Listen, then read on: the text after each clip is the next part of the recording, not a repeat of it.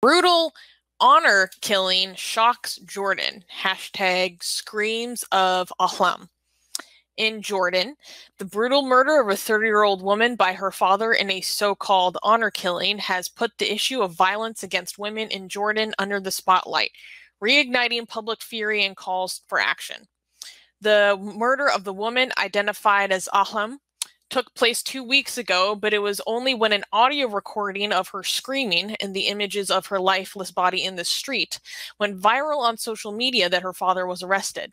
Ahlam's neighbors say they heard screams at 9 p.m. on the day of her death and saw her running into the street with her neck bleeding, pleading with people to help her because her family wanted to kill her.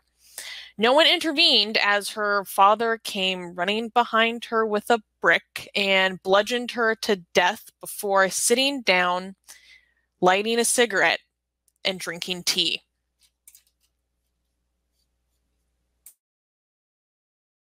I mean, do we even need commentary at this? Like, I want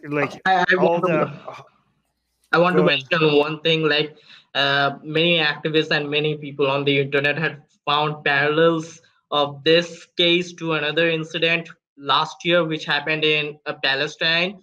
That time it was a 20-year-old woman, a makeup artist called Isra Graib, I guess. I don't know if I pronounced that correctly, but what the similarity between the two cases is, like, no one came to her rescue when her father was chasing her through the streets. And in the case of Isra, she was killed, like beaten by a father to death in a hospital, and no one came to the rescue. So basically it shows that the culture there, the society there is like, yeah, if your dad's trying to kill you, we are not going to interfere in any way or something. Right. So actually, that's a very, very good point, because a lot of people think like, okay, this is not Islamic because if you read the Sahih, hadith, the authentic hadith, there's nothing in Islam that tells you that you could kill your daughter or anything like that, right?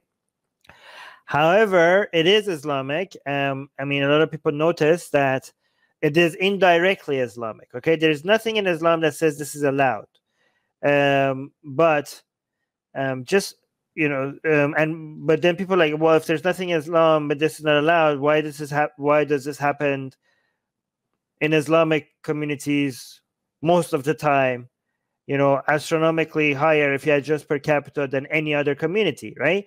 Again, religion sometimes is responsible for certain actions without directly promoting it. For example, we know like a lot of Catholic priests molest children, even though there's nothing in Christianity that tells you that's okay. But the religious environment and also the ideas that sins can be forgiven if you just believe in Jesus, and the authority and that is given without any credibility for people in position of power to take care of children, all of that together creates an environment where children are extremely vulnerable and at risk, right?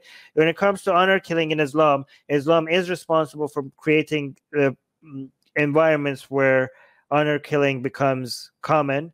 The fact that a family's honor is very important. The purity of women is very important. The fact that even if it's condemned, the punishment for killing a woman is much less than killing a man. The punishment for killing your own children is very low because they were technically your property, especially if you're killing your daughter. A lot of these fathers, for example, when they decide to kill their daughter, they know what they do that while considering the punishment.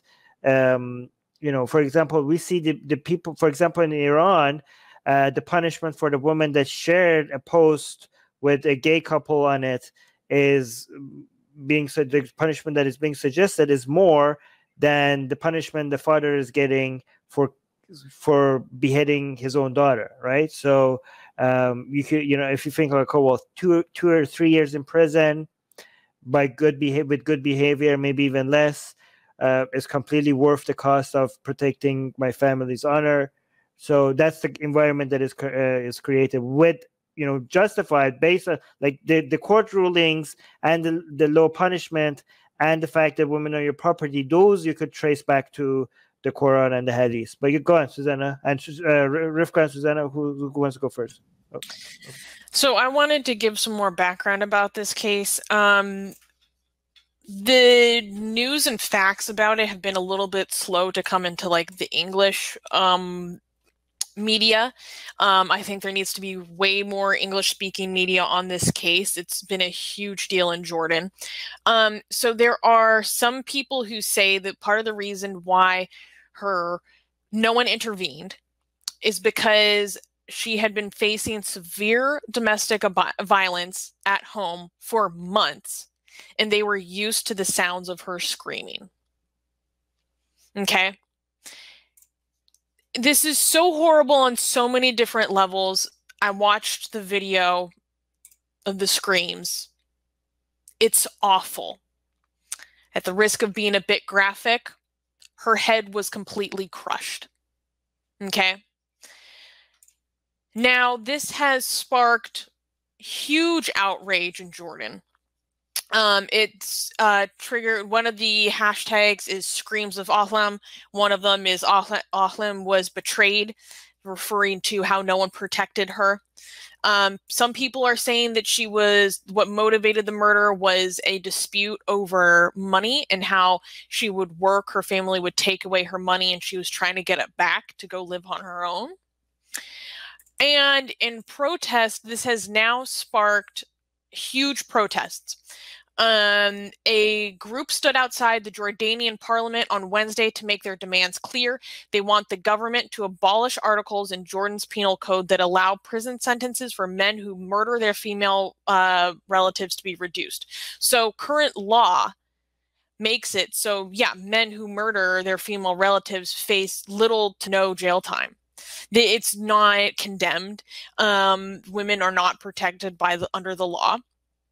And that's the Islamic part, not yes. the killing of the daughter. There's nothing in Islam that supports it, but this low punishment for killing your own daughter, that's the Islamic She part. had been trying to access the country's Department of Family Protection Services for months for help.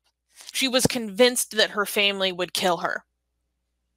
Her community and social services failed her on all levels, and she was murdered in the street.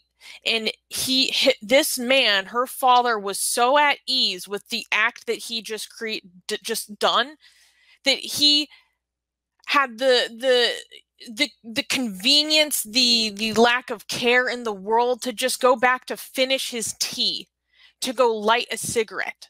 What does that tell you about the attitude of what he believes will happen to him? Right? If that's his next activity, is just to post up and start relaxing.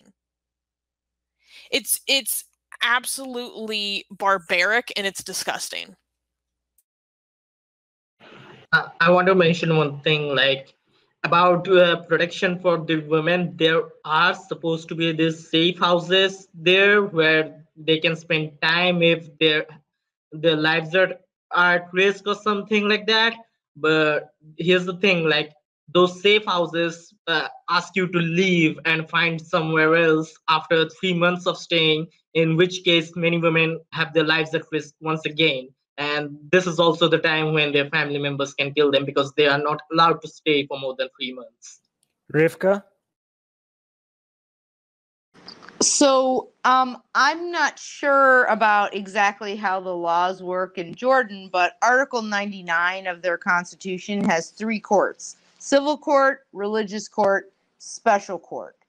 And I believe that this could fall under religious court or special court, and then they have a reduced penalty for what they call defense.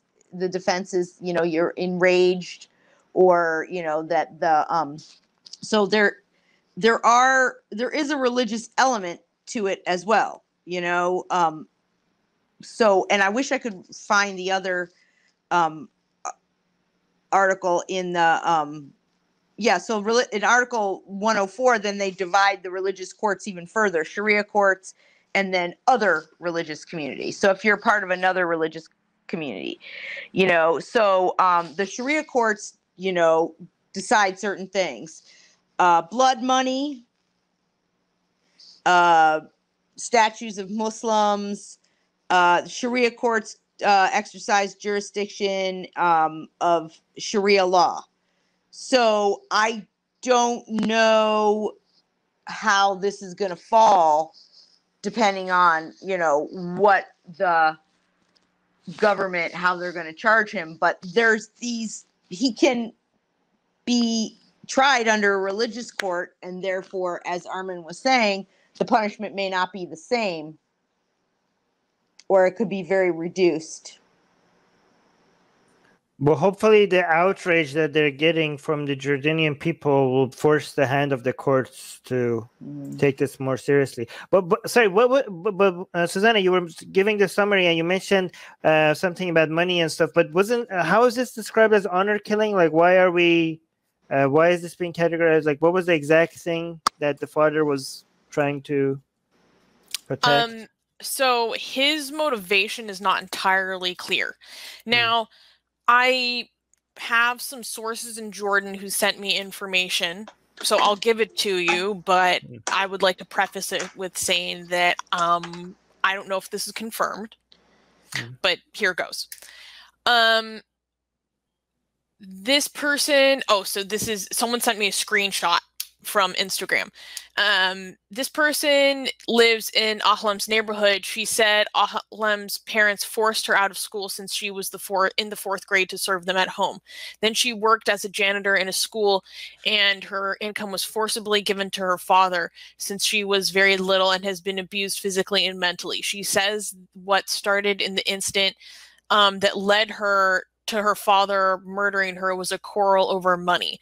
Their neighbors heard screams, but they were used to them having fights and screaming, so they didn't think much of it. When the murder happened, the neighbors were afraid to intervene, and the police and medics arrived 2 hours late. Now they are accusing her of adultery so they can benefit from the honor killing laws and get a light sentence. I am not how reliable it is, but this seems real. That brings me to my other point. So I've been on Twitter posting stuff about this case. They were saying that they are going to test her dead body for if it's a virgin. As if, one, that's not how any of this works. That's not medically accurate. Two, that in no way justifies what happens to her, but they are going to try to use adultery laws against, or to the benefit of her father. Okay, Jordanian news is reporting on this. Wait, let me see if I can find that tweet. This got a lot more fucked up than I couldn't imagine this getting this more fucked up than it already was, because it involved a father crushing the head of their daughter, but it got more fucked up because what you're saying is that this wasn't an honor killing. It was about money. But potentially.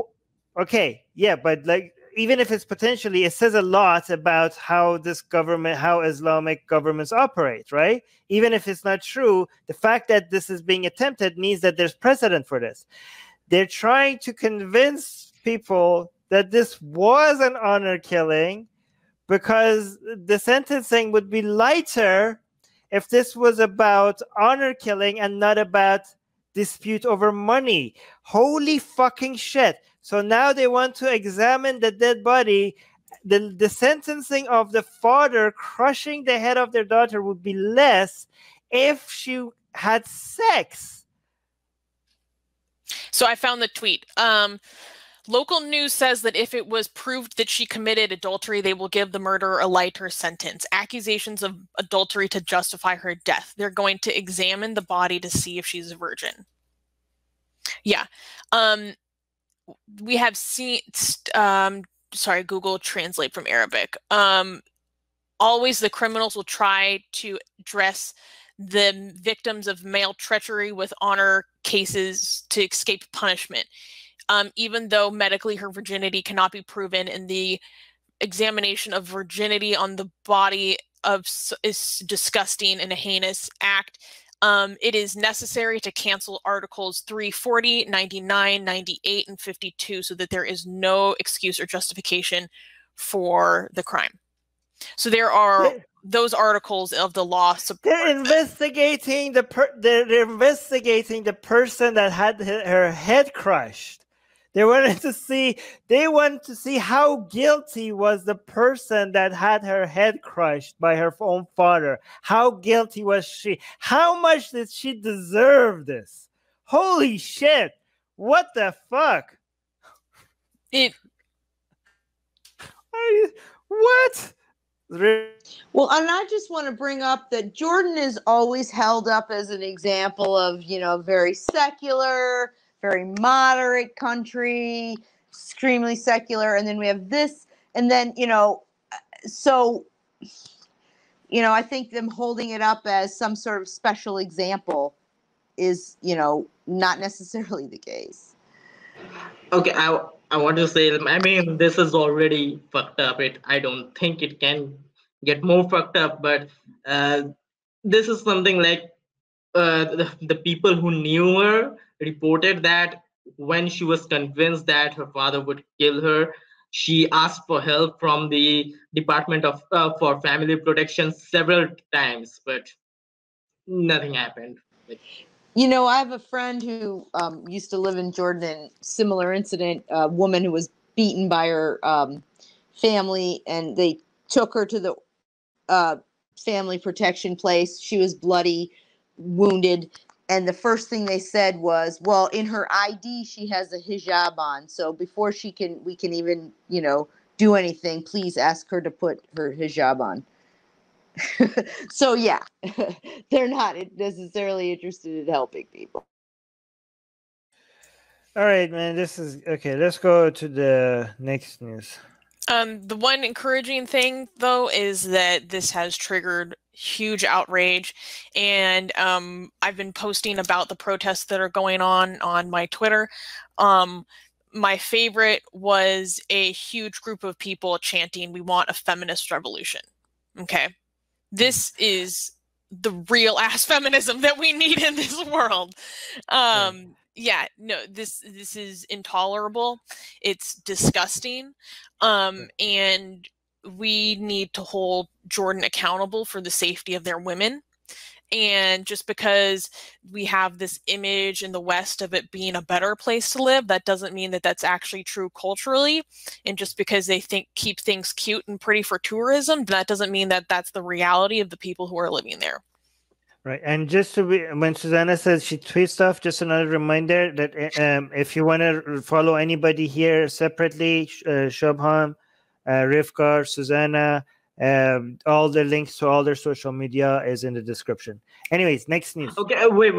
Right. Here's something I just found out about this case. Apparently, the Article 340 of Jordan's Penal Code, which allows a judge to hand a less severe sentence to a man who killed his female relative for like adultery or something, like they're saying that it was recently repealed in 2018. This is something I just found.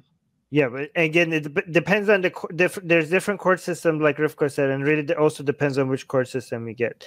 Anyways, thank you for joining us. Subscribe to our channel. Hit the bell thingy. If you haven't, I don't know why. What's holding you back? Okay, if you haven't subscribed to our channel, why haven't you subscribed to our channel? Explain that to us, please.